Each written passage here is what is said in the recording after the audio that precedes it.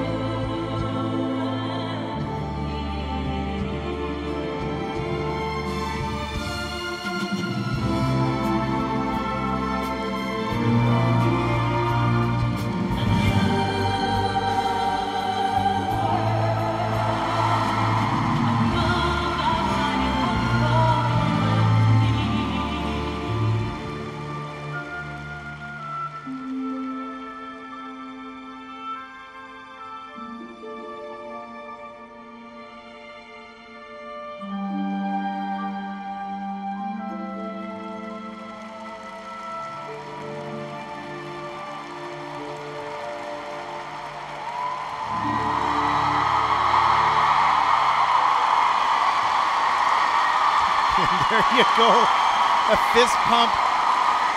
Japanese fans on their feet. A lot of flags in the audience, unbelievable. Amazing.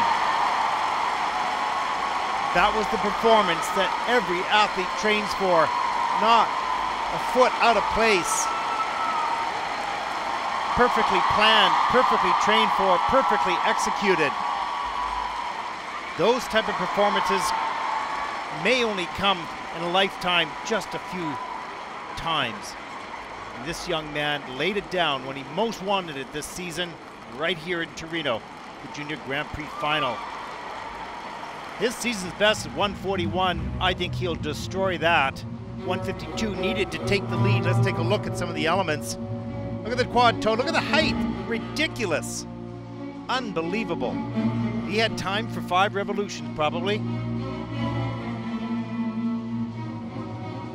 What will these men, both junior and senior, explore in space? Another quad toe, making it look so easy. Triple axel, tight, quick. Lots of room.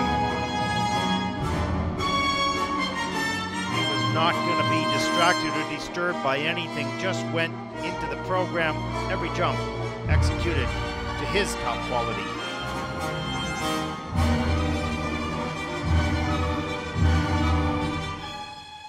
There's the triple Lutz, 57 centimeters high, 14 kilometers an hour on the landing. Nice flow there. Wow. Look at the smile. It says it all.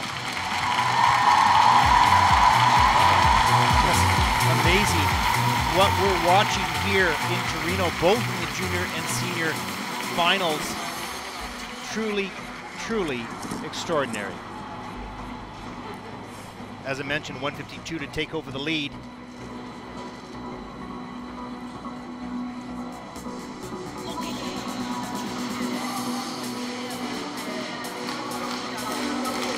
He just might challenge for the gold medal, put the pressure on the next gentleman.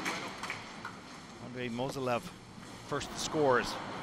L'atleta ha ottenuto un punteggio di 176 punti, che rappresenta anche il suo nuovo record stagionale sul programma libero, per un totale di gara di 255,11 punti e si trova in prima posizione.